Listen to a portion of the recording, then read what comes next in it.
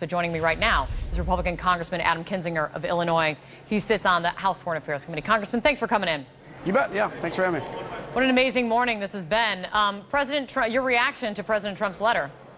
I think it was the right thing to do, and I think what's interesting about it is it's not a letter where it comes back in like to what the messaging that's been out of North Korea, no name calling. It's just like, look, this is bad for the country or bad for the world, but we're also not going to negotiate under these circumstances. To paraphrase, if you want to come back to the table, give us a call. We'll come back to the table with you, but we're not going to be threatened. We're not going to do it under. I think it actually shows a position of strength, and frankly, it is to the Kim regime's advantage to meet with the president and negotiate. I'm not predicting this, but I would not be surprised if they come back and try to keep this meeting on or at least reschedule for the near term. All right, well, we will see. But part of what the president writes in the letter is that he's canceling the meeting based on the tremendous anger and open hostilities displayed in your most recent statement. That, of course, is a statement where a North Korean official called Vice President Pence stupid. Is that a stupid dummy? A stupid political dummy or something like that. Yeah. Is that a good enough reason to cancel the summit when we've been talking about how historic this meeting is and how important this issue is to the world? I think it is. I think it's not just that. It may not be a new in the letter, but it also is the fact that North Korea has been saying they're not going to denuclearize. They're not going to go by these, preconditions that we've set out. So again, I think the president didn't come in and say, we hate you, we're not going to ever talk to you.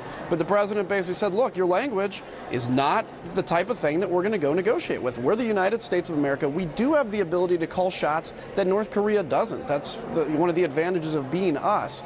And we're not going to negotiate under these circumstances. If you want to, and you want to come in good faith, let's do that. But until then, we're not going to subject ourselves to this. But that was one of the criticisms kind of going into this, is that the Trump administration really didn't work out any preconditions ahead of the meeting. So do you think this was doomed from the start? No, I think there were preconditions worked out to an extent. Look, we have 3 hostages that Mike Pompeo helped to negotiate the release of without really any payment on our end. And then you look at the fact that leading up to June 12th, they've been talking about, well, we're going to go in with this thing that North Korea is going to have to completely denuclearize. North Korea said, well, we're not going to do that. And then they start name calling, and now we're walking away. So I think preconditions were actually in progress by the staff level or other channels, and we've said those preconditions aren't being met. One of those is you can't call the vice president a stupid dummy, among other things. Well, they have a way with words. Do you think this is the final word?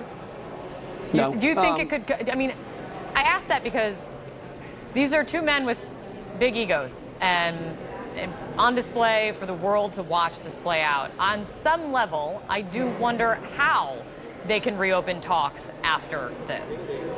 Well, North Korea came to the table initially, or said they were willing to come to the table because sanctions were hurting, because their commerce had been hurt significantly, because the world was rallying against them.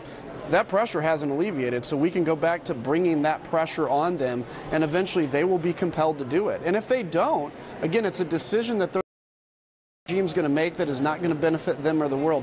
But I do think if the president would have said, well, we're going to keep this summit on, no matter what you're saying, we desperately want to meet with you and fix this problem, then you'd be walking in from a position of weakness, and that would be sending the message that we're desperate for a deal. We want a deal. We want the right deal, though, that's going to lead to peace for the next generations. Is the world more dangerous today after the summit's now been called off? I don't know. I think no, because nothing has changed from where we were. Now, if Kim Jong-un starts racing towards nuclear weapons again, it'd be probably about as dangerous as it's been. The world's got a lot of issues out there, and one of these is this North Korean nuclear thing. And I think coming back to get them to a verifiable infinity, never ever nuclear weapons ever again, with some conditions on our end, some gives, I think that'll make the world safer, and I think this is the right way to get to that deal.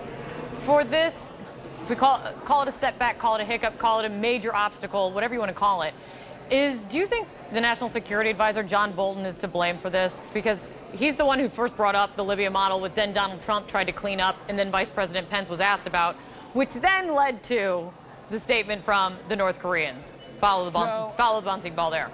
I don't think so. I think, look, the Kim regime knows what was meant by the Libya model. Everybody really knows, which is he gave up his nuclear weapons. Now, then they jump and say, well, he was deposed. Well, yeah, he was deposed because he was a really terrible person and oppressed his people, and they stabbed him to death in the back of a pickup truck. That's not because he denuclearized. It's because his people hated him and rose up. And so saying the Kim model or saying the Libya model is not saying we're eventually going to overthrow Kim, especially when the president has said we're going to guarantee, in essence, security of the regime, which is a really big step on our end. So now we've gone from fire and fury to Kim Jong-un is an honorable man to we're out, at least for now.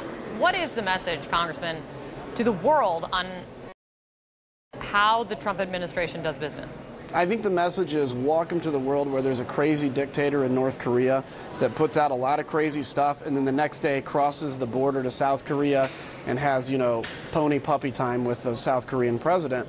It's all inconsistent. And so the way to actually get to an agreement, there may be some what seems to be inconsistent messages on our part, but it's actually us playing diplomacy, which is we can be tough, we can be willing to reach out, and we can walk away when necessary. But is that a strategy? Meet your crazy with our crazy? No, it's not our crazy. It's meeting crazy with a changing strategy to say, how do we get you to the table? And if you're not going to come to the table under our conditions, we'll have a different tone. If you're willing to come to the table, we'll have a different tone. That's just international diplomacy. Congressman, great to have you here.